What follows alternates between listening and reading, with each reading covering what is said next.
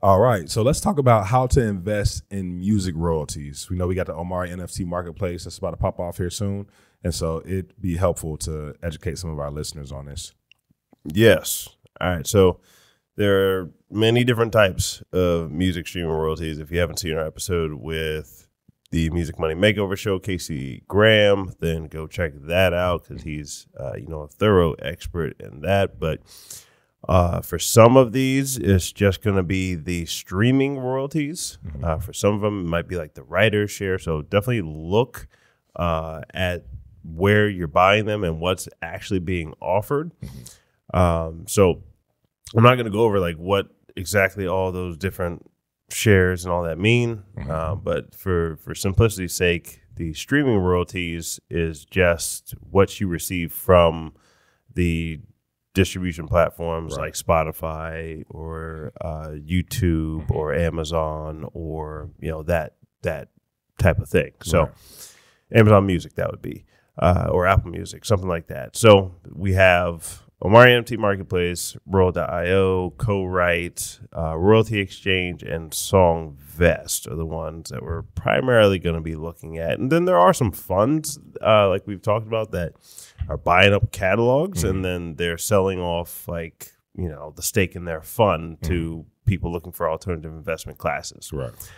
But most people watching this probably are not going to qualify for those. A lot of times that's like an accredited investor thing, and you have to either earn at least, I believe it's like $250,000 if you're single, or over $300,000 for married couples, or have a net worth over $1 million to be an accredited investor. So instead, what some people can do is get the artist to sell like a package almost. So you have these streaming royalties that the artist is going to give to somebody who wants to buy them, but there's not going to be an expectation of profit, so that it doesn't count as a security. And then as well, you can give away other benefits. So it would be like more of a package thing. So it can be that I'll give you meet and greet access. This will be good for tickets for all my shows in 2022. Signed like materials. Signed merch. Like it can be good for all those things. So it's more of like a bundle.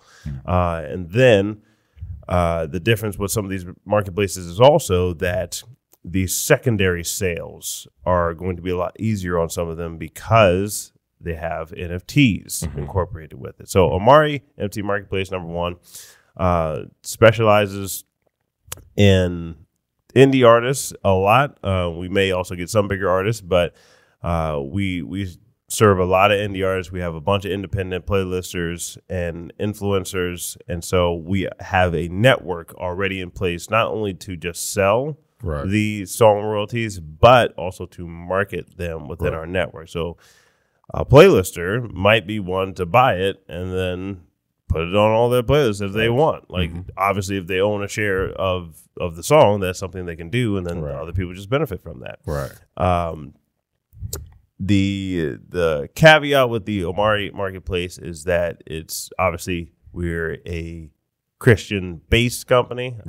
So not to say all songs would be Christian on there, but it does mean that we wouldn't have like NFTs or songs that would go against that.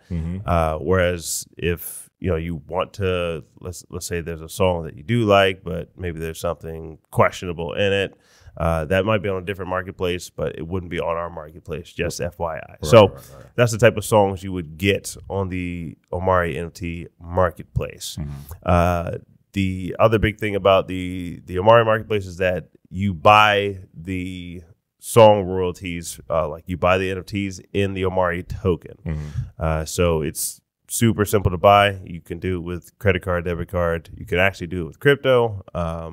You can transfer BTC or ETH or USDC over to Omari and then buy it that way as well. Or you can buy it with the Rally token. Like there's a bunch of ways to buy. And there will be videos on that and all that. But a bunch of ways to buy, but you buy it with the token and you get your distributions in the token. So you can either take it out in Omari or you can leave it in. And if Omari goes up, then your distribution just went up. So pro and con. That's right. Next would be Royal. So you can also buy NFTs that have the song royalties attached to them on Royal.io. You don't have to be an accredited investor. Like you don't have to be accredited for Omari or Royal or any of these. You do not have to be accredited because these are not funds. But with Royal, there's no utility token. You can buy with credit card, debit card, so that is a good thing for the NFTs. Additionally, they typically launch larger people. Like that's their target market. They're going after the major artists or like the big home run hitter that they can get. They have launched a couple people that arguably might be like mid-sized artists, but they're still substantial audience size. But other than that, to my knowledge, there's no army of playlisters behind Royal itself. There might be behind like the artists, like the people who are getting signed on. So they might be attached to a label who does have connections with, their playlists on Spotify, so on and so forth. Right. But Royal itself would not be a marketing firm. They'd be an NFT marketplace. All right, just the distinction. Right. Corite would be the next one. They actually started as selling royalties. It's like you buy the share of the song right at the beginning, and then it's not in the form of an NFT, so that you couldn't really sell it to somebody after. Like if you wanted to sell your share, it wasn't really like a marketplace like that. But they are working on their blockchain technology to be able to do that. So they recognize that, like, hey, that's a good idea. We should do that. Right. And they are working on that. They typically do have smaller artists as well. Like anybody could go on there and set it up to sell their royalties.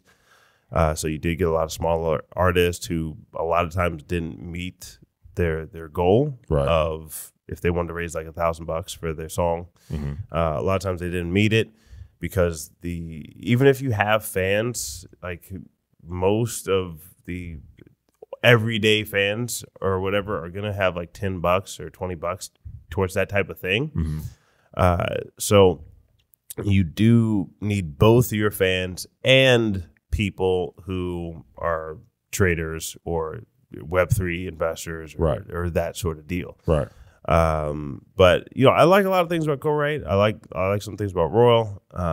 We're not necessarily saying like any of these is better than the others. Obviously we'd be biased towards Omari anyway, but we're just trying to give like an accurate overview of how you can buy these royalties. What's the difference when you're buying them in different places? So the other good thing about Corite is that they do have distribution. So they are actually distributing the songs. Like whenever somebody signs up for to sell their song royalties on Corite, they're distributing through them so that they just pay out all the people. Yeah. So that is nice. Like I said, it's not the hardest thing in the world to not have the distribution through them. Like you can still stay on DistroKid or TuneCore or CD Baby or whatever with the Omari Marketplace. But if you didn't want to touch it at all, then Corite would be the thing. Obviously, inside of DistroKid, you can just set the splits, and it's essentially doing the same thing. It's not that hard. Yeah. And then last two, kind of similar, both of them, Royalty Exchange, Songvest. These have been around a little bit longer, and it's more of like a bid on a royalty exchange. So they did just launch like the NFT Your Music. So they are trying to get into that field as well, because like obviously everybody sees like that is something that's smart to do. But on royalty exchange, it might just be like a bidder for a catalog. So it might just be auction style. This catalog's going for $50K. If you got $50K, you can buy the whole thing. If not, they're not going to split it up into a bunch of shares. But they've been around, and they do have some well-known projects on there. That I don't think they really get a ton of volume necessarily, but they, in terms of dollar amount, they have had a good over 100 mil raised by rights holders, and then they've done about 1,300 deals. So over their lifespan.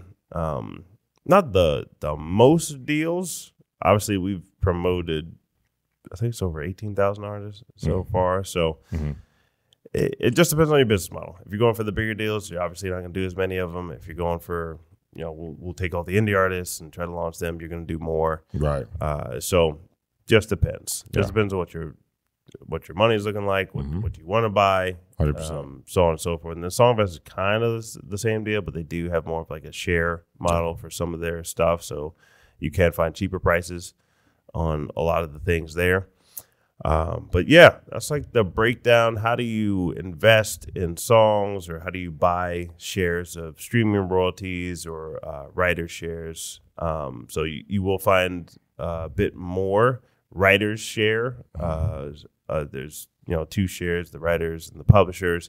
So you'll find more of those on a royalty exchange or like a Songvest.